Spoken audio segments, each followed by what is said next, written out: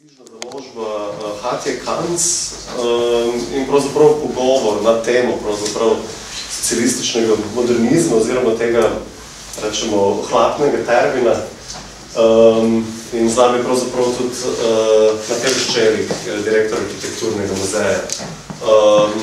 Pogovor bo, ker zaradi praktičnih razlogov, pravzaprav pogovor potekal v angleščini.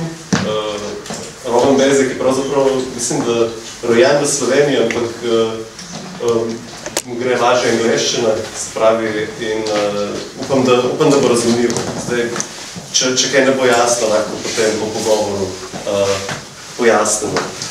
Tako da, hello everybody. So, I just announced that we're gonna speak in English because it's easier because we're like an international company gathered here.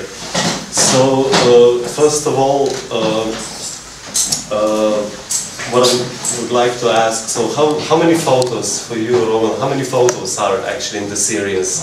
I've seen like there are many more photos from this series in the book. So we have around, I don't even know anymore, around 35 on the exhibition.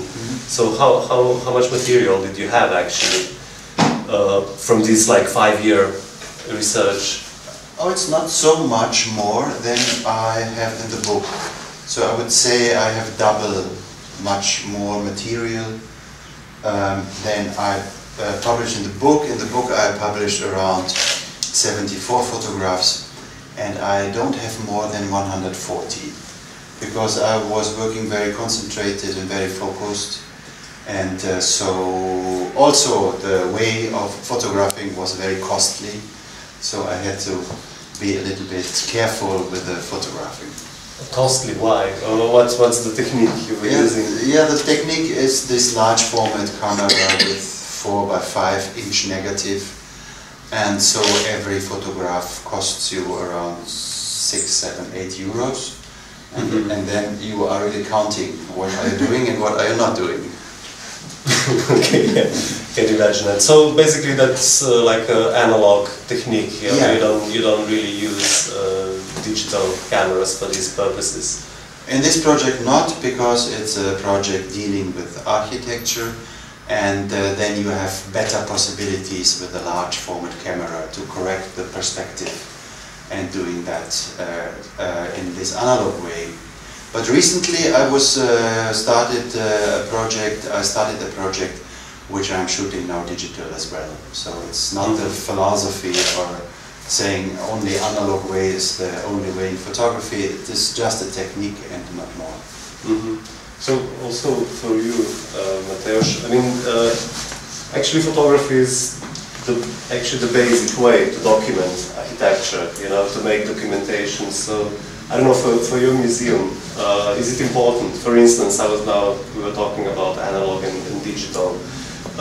What was your, I mean, what's the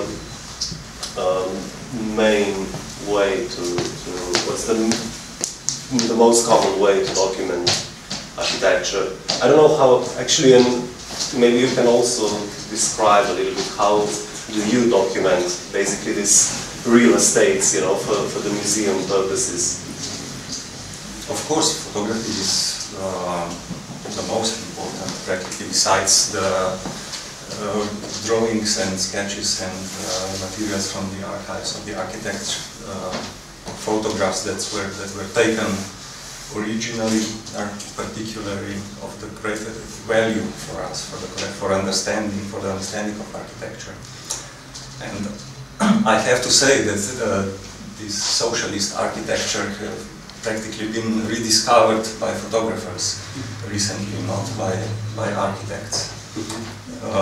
There is a book, a project that was presented in like all the big groundbreaking things happen in MoMA in New York, and this one happened there as well. It was in 2007 when Richard Carr presented a project, The Lost Vanguard.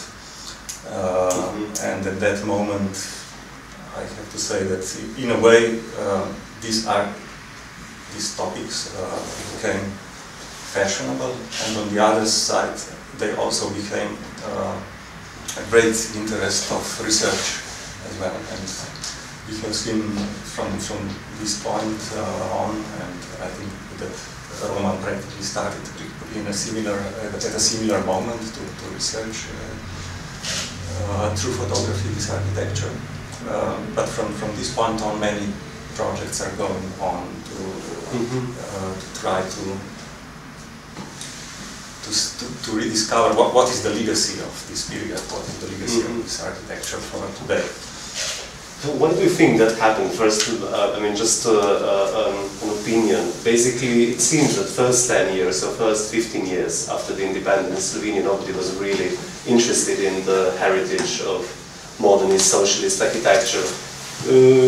Moreover, I mean, we even developed a prejudice about the socialist architecture. Why do you think it's coming back now? Is it just, is it like maybe enough time passed by, or why do you think? Of course, the time distance is important, but 20 years ago, I'm sure everyone was striving for a better life and for something that we were not used to at our common lives in the previous times. So with better commodities and more choice and more diverse environments to live in, and that's in a way normal. And with the distance of 15 years, and of course some of these things have been demolished, and people who were aware of the importance of these architects and architecture, of the importance of this cultural heritage, have always been loud warning that this is a part of history and this should just not be erased. But now I think it is coming slowly into awareness, and even some of these buildings have even been listed as heritage sites, what is also important. But it has been an enormous production. Practically 70 or 80% of our cities is made of this material. So it is really important to deal with it. Yeah. So what was your... Not only how to protect it, but how to live it. I really think that this time was important, the distance of time, because I was asking myself why I didn't start this project 10 years before, or right in the beginning of the 90s. Because then I would see everything in these pure conditions. I was looking for that in the cities, and I can't find it somewhere else because I was late. But I think nobody was able to recognize the value of the architecture, and also the political situation were somehow confused. And I think for me, as well as the generation born in the 60s, it is somehow this architecture I grew up with. So when I was a child, this architecture was around me, was erased, and it's for my generation also an important period, and it needs the time to discover it. So you are right, many projects are starting from the middle of the 0 years dealing with that topic.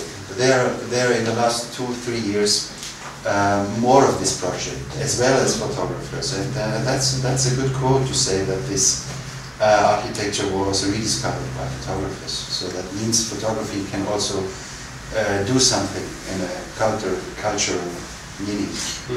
So basically, your personal reason was some kind of maybe nostalgia or something like that. It's a mixture. I was asking myself what are the remains of this socialistic period, and I started my investigation in Yugoslavia, because I come from Slovenia and I was always connected to Yugoslavia in a certain way, and I was asking myself what are the remains of Yugoslavia, where, because we can't speak anymore of any Homo Jugoslavicus, because this was really destroyed in the wars. And then I came to the idea that the architecture is the connecting thing in Yugoslavia and as well in East Europe, of course. And so I started the investigation. And there are two things what I was looking for. The question why the socialism wasn't successful. Maybe you can see something in the buildings of that problem. That was a thesis. I'm not quite sure if you can answer that with photography. And of course, the other, on the other hand, it was a kind of nostalgia. Of course, it was a kind of nostalgia. So basically, just a short question. You were born in Tui, as far as I know. Yeah. So when did you move to Germany? So I moved to Germany when I was 3 years old. Okay. On the tracks of the labor migrants in the 60s. So my parents went there, and we stuck somehow there in Germany. Of course, the plan of my parents was to return and to build a house and to have a living here. And so we grew up and went to school, and I married and studied in Germany. And the first years, the first 20 years, I was very much in Yugoslavia and Slovenia on vacation, and it was somehow also my country. But now, after 30 years being out of my home with my parents, I see that is, of course, a long time ago. So yeah, basically I have another question for both of you. So when we speak about the modernist architecture of 60s, 70s, even 80s, what's the difference between socialist architecture behind the Iron Curtain, or from Yugoslavia, or on the other side, in the Western world? Basically, in the same period, we have quite similar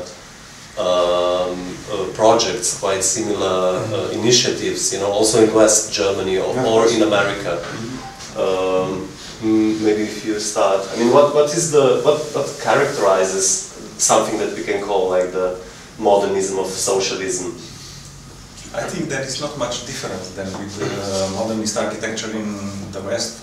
The main difference is that the production of this architecture, the amount of production of this architecture was much larger on the East. And just recently, when we were having many discussions now through the unfinished modernizations projects, whose some researchers are also here. Yes. Actually, something that came out was that the original ideas of modernism, the Corbusier's ideas, for example,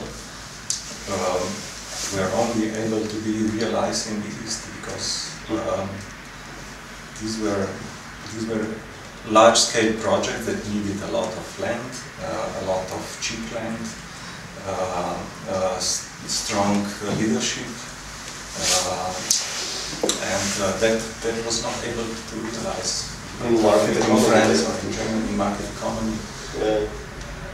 And that's why you can actually see those concepts only behind the Iron Curtain. So there is no formal characteristic of like socialist modernism except of the decoration and the iconography, but formally it's mostly the same, as you said. Formally it's the same.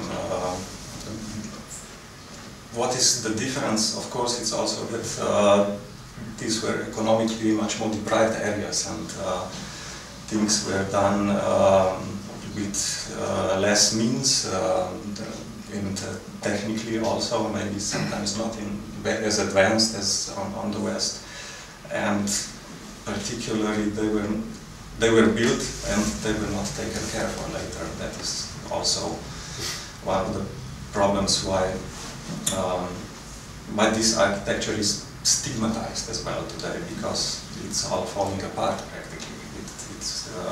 It's difficult to renew it and to reconstruct it. But that does not mean that it has some value. It is important. So yeah, basically I have the same question for you. I actually found a review on internet of your book when actually the author of the review, I think his name is Jörg Kolberg, is saying that yeah, basically you have the same buildings in also not only in Eastern Germany but Western Germany, and then he's mentioning the, I think, Boston City Hall, and so on and so on. So what's your opinion on that? What's the characteristic of socialist modernism? Yeah, I would agree that basically it is the same. I would say that the material here in East was different than the material, or the quality of the material was different, and the scale, of course. Because when I was once in Zagreb and I introduced my project to a curator of the Museum of Contemporary Art, and immediately he asked me, why don't photograph this also in the West? Why always looking to the East? Of course, this to compare East and West, I think it's an old tradition of Cold War, and it's like a dualism that always is called when you see something from the East, everybody is asking after the second twin of the West. But then I really took it serious.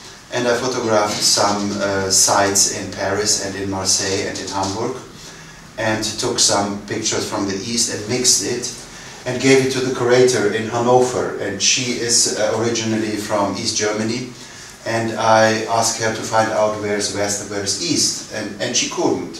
It was really hard to find it out in the photograph.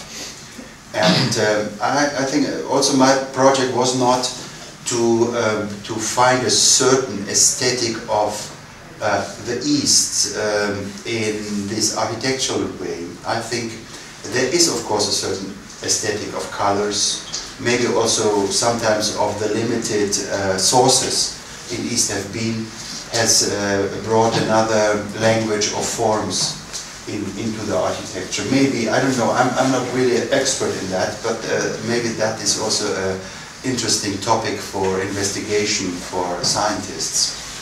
But I was always attracted by those buildings because, and the stigma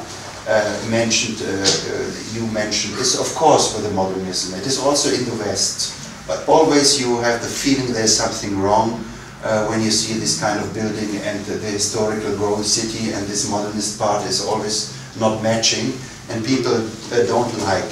But I think in the East there is a double stigma, because it's also the architecture of these socialistic regimes which were now overtaken and not any existing more. So for a certain generation this kind of building is also like the recalling of the power of socialist period. And I think the younger people have a not so programmatic view on this architecture, and are just looking to the forms and to the houses, and not counting on the past, and also not counting on the socialist period. So I mean, what I'm noticing also in the images, it's I mean, it's not only about the architecture itself; it's also about the change, which is sometimes very obvious. I mean, I would point out like the image of Moscow, and for instance Potsdamer Platz in Berlin. It's like a typical example of that. The Alexanderplatz. Oh, Alexanderplatz. Oh, okay. Potsdamer Platz is it's new. It's new. It's completely new. It was an empty space. It was this in between the walls, empty space. Yes. But yeah, basically Potsdamer Platz is probably one of the greatest architectural sites for contemporary architecture, I would say. It was a huge site that needed to be built, like in the 90s. Yeah, Berlin was a huge site to go and visit as an architecture student in the 90s. Definitely, because there was so much going on. Now there are things and projects that are already evaluated with time distance as well, and there are some failures as well, of course. But yes, what I wanted to say is that it is not just great blocks, but there are important modern concepts behind these buildings. And it was simply the time where, not only in East but also in the West, through modern architecture, new standards were set up. on the many very important fields of architecture, like for educational buildings, how schools are built today that was established in the 50s and 60s in Yugoslavia, through modern projects, through research, through the work of architects, teachers and doctors together. For example, standards in hospitals were set up with this architecture. So there was a new quality of life coming in that period, and that is important.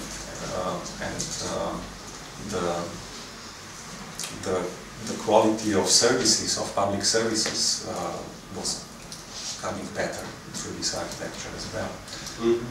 Basically, I mean, in Yugoslavia, I mean, this kind of architecture meant progress, basically, you know. We have so many, for instance, in Slovenia, we have many very tiny little towns. I'm coming from one of them, like Krško.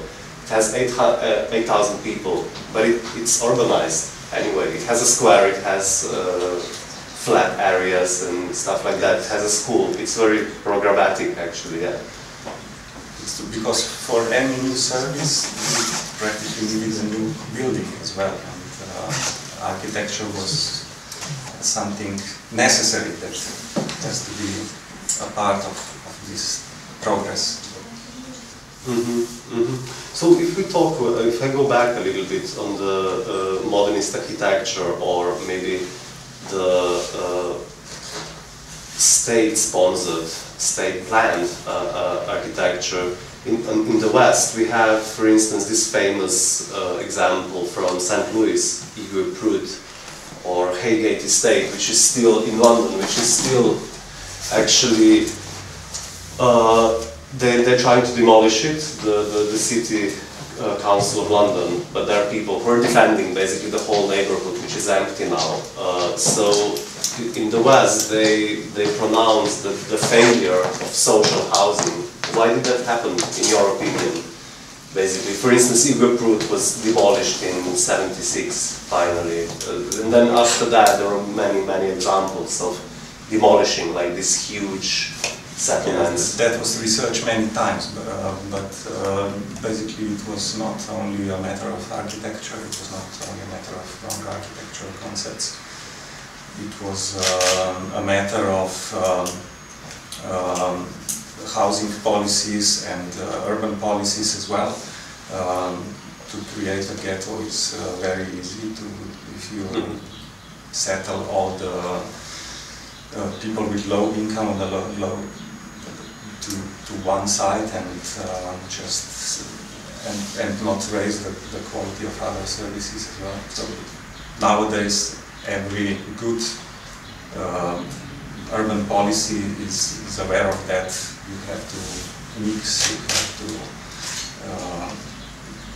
you have to practically be active in an area all the time. You can't just let it fall apart. Projects or sites that you mentioned are not the only one. There are many that have many failures that happened, and many sites that have been demolished, just wiped out as a consequence of that. For instance, I don't know, did you ever think about, like, have you ever researched this situation in the West, like the demolishing of social housing? Social housing in the West in the 60s, 50s, 60s was a huge thing, but then it started to fall apart. Probably that was the story of West Germany, actually. Yeah, I don't know, really the story of West Germany, but I know the story of the reunited Germany. And there it was, as you mentioned, in East Germany we had a lot of these housing blocks. And the people went out from East Germany more to the bigger cities or more to West. And so there were many places abandoned, and they are really demolishing a lot of them.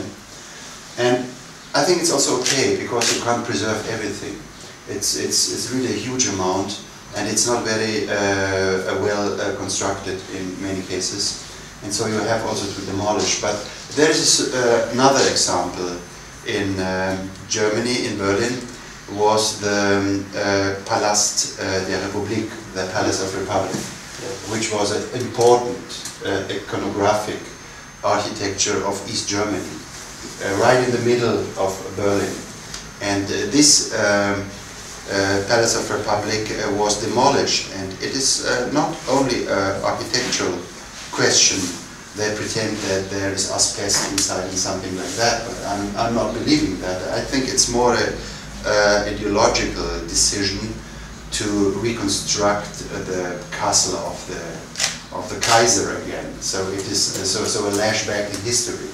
So also a denying or to try to forget or to come over the socialist period and don't want to have this open historical wound in the middle of the city. And so that building was demolished, and that is something what happens many times with some of these iconographic buildings in other countries. So you can say that I think in some years this kind of my photographs will also be a witness of a period or of houses which not existing anymore. So just in the moment there are, I would say, 10 of these photographs I did. The houses that don't exist anymore, and this is now some years ago only. So it's kind of like a important document of... It's a document. It's of course a document as well, and in 50 years maybe it will be something like Auger also was photographing this Paris, which was vanishing under modernization, and that is maybe the same idea is also not intentionally in this project, but time will bring it. So as far as I see from your photographs, I mean, even the book is made in certain groups actually. Oops, sorry. So you have like I would say social housing, public housing, and then public buildings, and that's kind of like intentionally in the book. So you were following. I mean, what is your experience of this iconography, the programmatic ideas of, for instance, public buildings in Eastern Bloc, like I don't know, for instance, in Minsk we have a great example of a monumental, maybe it's a parliament, I don't know what's actually this building from Minsk. I don't know exactly which one you mean. With the little pool in front of it. I mean, little pool. It's like it seems like a presidential palace. I don't know exactly. Okay, I mean there are many photos.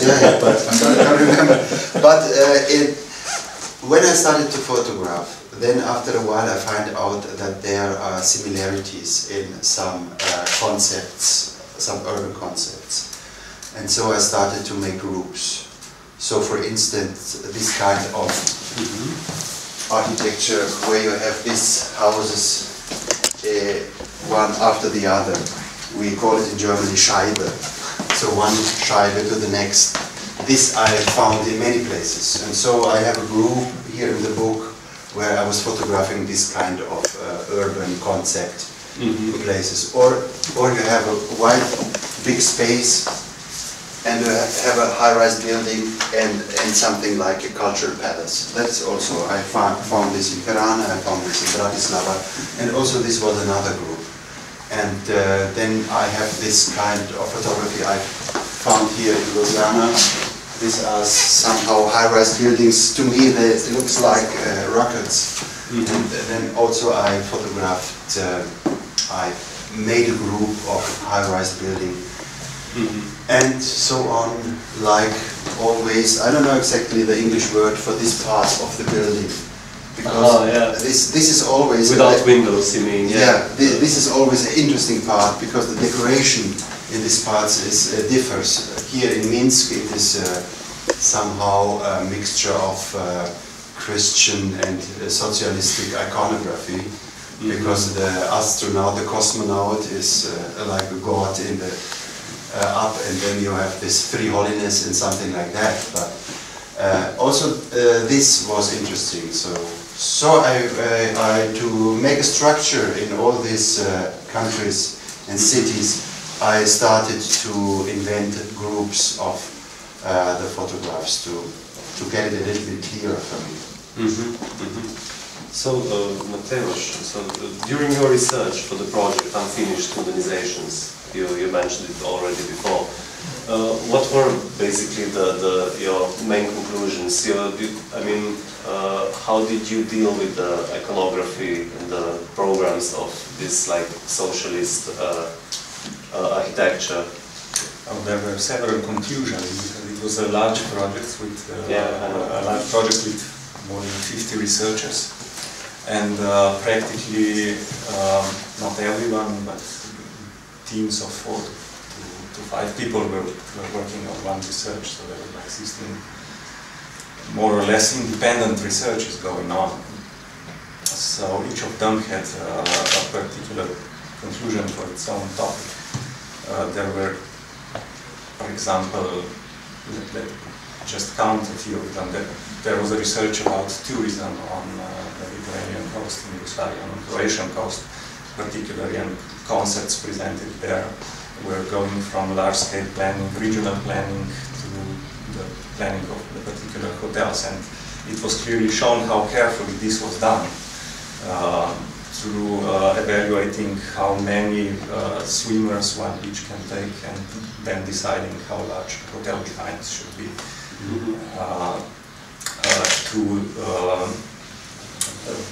Making concepts of the hotels according to the topography of the coastline.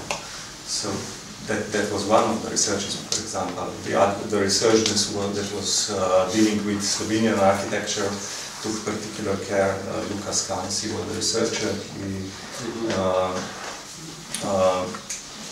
in a way rediscovered the value of Slovenian modernism, or some particular issue in Slovenian modernism where construction played an important role as a static element. And this was only possible because new ways of construction appeared at the point when this was going on. Here in Ljubljana, several buildings by Milan Mihelic, for example, by Savin Sever. Which period is that? 70s, basically, or 60s and 70s, 50s, 60s and 70s. So, but the project itself was a kind of response to similar projects that were going on about Yugoslavia, and were trying to exoticize this topic and not to research it deeply. So this is a very valuable way of documenting architecture and making clusters. Things can be compared as well.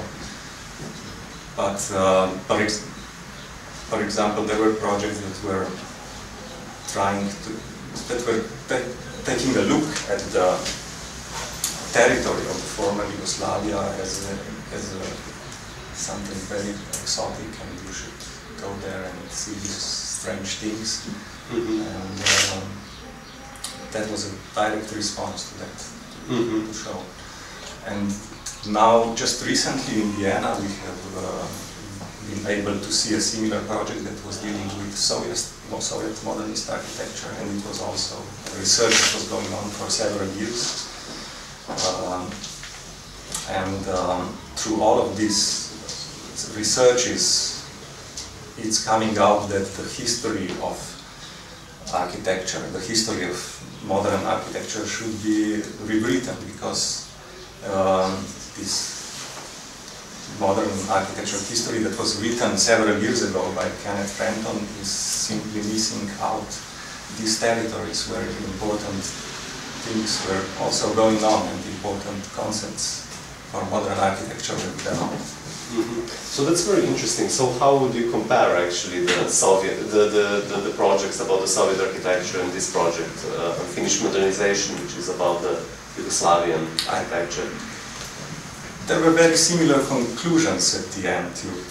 I mean, we were local here and we are familiar with this architecture, and we know how architects were studying and looking at things and what were their main, let's say, examples of it. We know that things were, that there was not a war and things were going on different way in the West and here, but there were instant connections and exchange of knowledge through media, through joint expert work as well.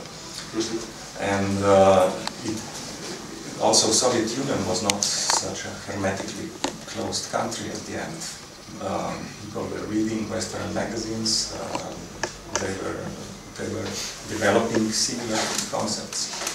And you can see that this project in Vienna was about all the countries of ex-Soviet Union except Russia, and you could see that they were developing its own regional way of modernism, and we can say that for any country practically, and also for Yugoslavia.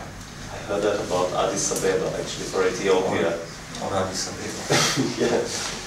So what is also interesting that I mean, many photographers were dealing with the monuments, revolutionary monuments of the revolution in Yugoslavia. So which are even more programmatic, I would say, in iconography than ordinary buildings, you know, with a purpose. So how could you? I mean, what I noticed with most of the monuments is that they are very modernist in its structure, but usually the decoration and the paintings on them, like the mosaics or the frescoes, are basically socialist realism.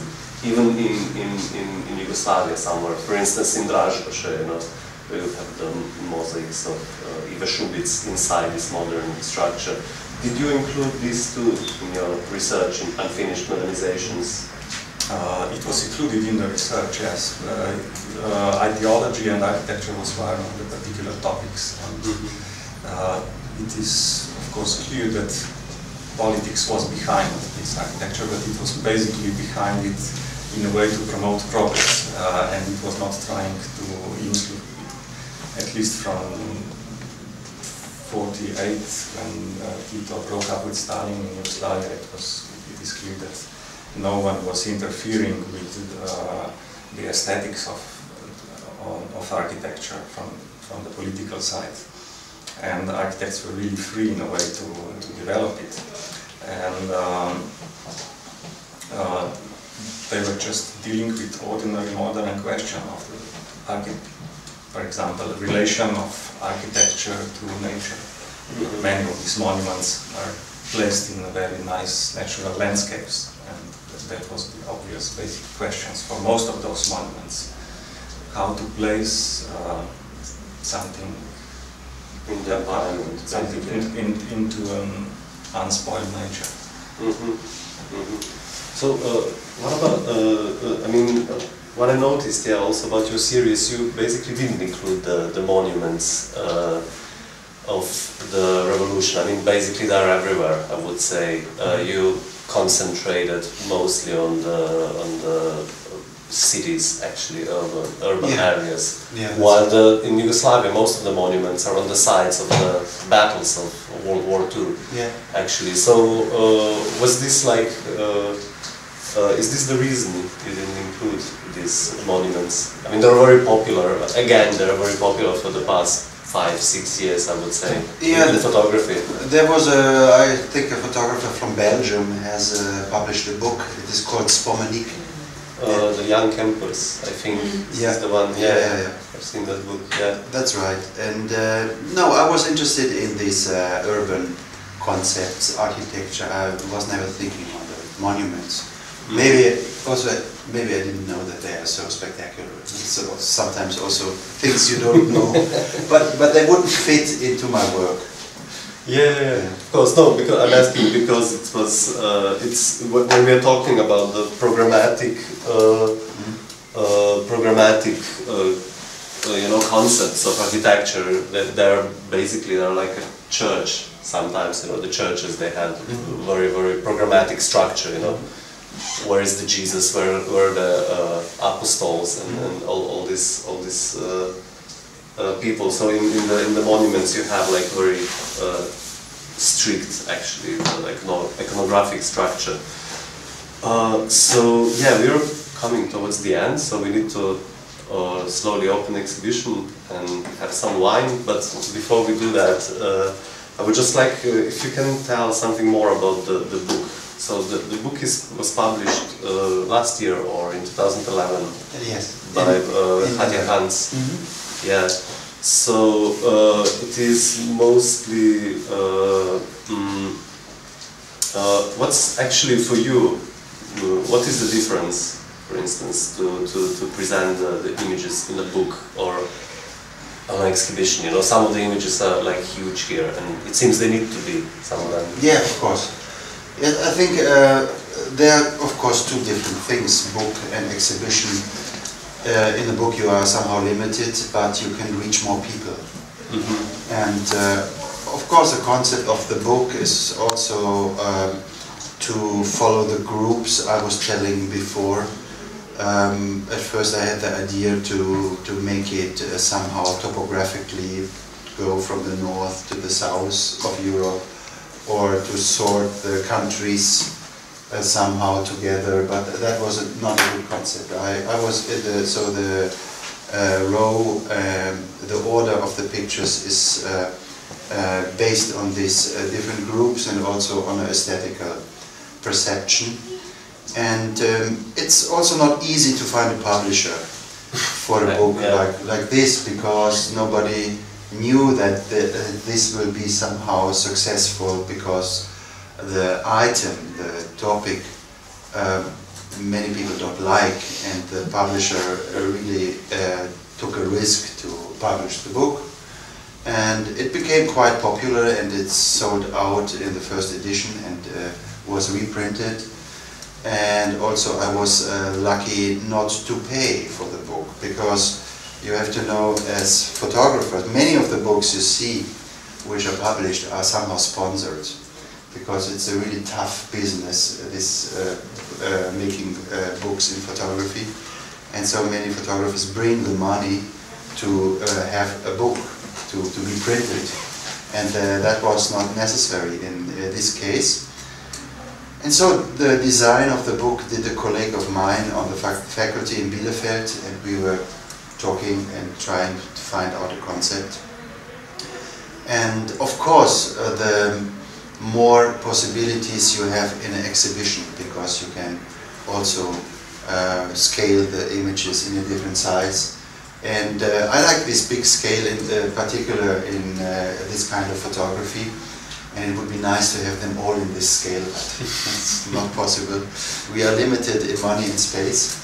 And it was important for the work and also for the exhibition to show many pictures, because one picture is not telling the whole story. You have to have the series, you have to have the repetition of the same, and to discover the difference in the same. And so it has to be a lot of photographs. So I decided to have 70 photographs in the book and 35 in the exhibition. Cool. So it's you mentioned it was reprinted. So what is the print run actually of the book? I'm curious. 2000 in the first and also in the second edition. Oh, okay, that's quite a large number for photographic. It's a bestseller. For photography book, I would say. Просто minutes. Okay, so če ima kdo kako vprašanje, bi v bistvu povabil, da vprašate naša dva gosta.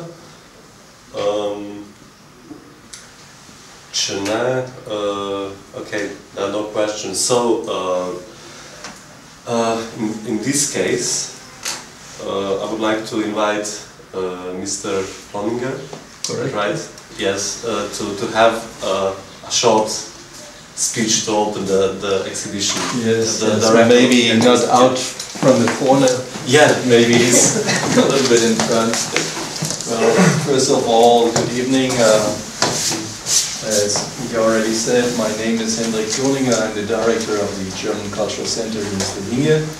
And we have had the honor to bring that exhibition the second time already to Slovenia, because 1 year ago Maribor was European capital, and we had the pleasure to exhibit Roman's photos in Maribor.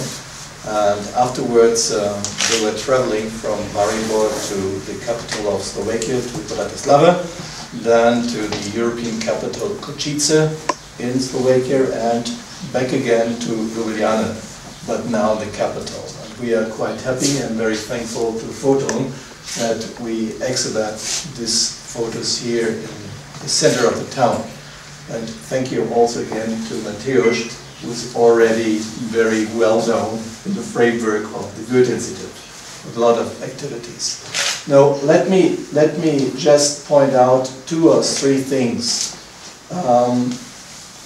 You 3 were discussing or speaking about the outstanding values of the photos. Of course, I totally agree.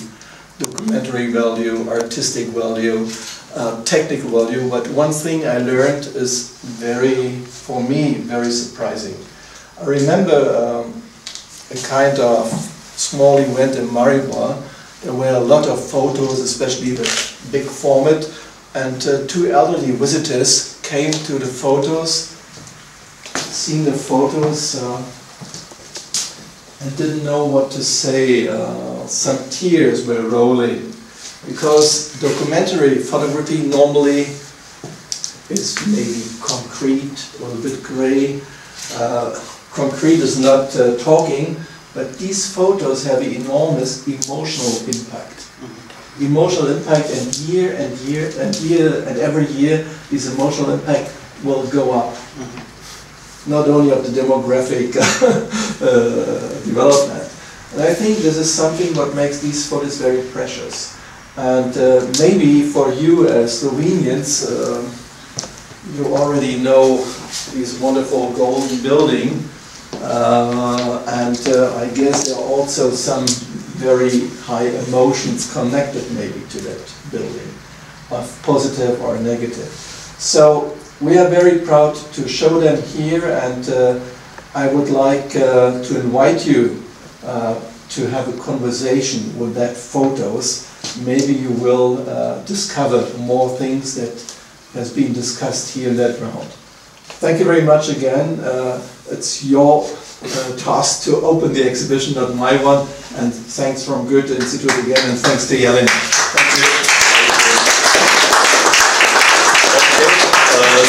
Ja, razstava je seveda odprta in v bistvu se vabim, da se nam pridružite na vinu. Hvala. Hvala.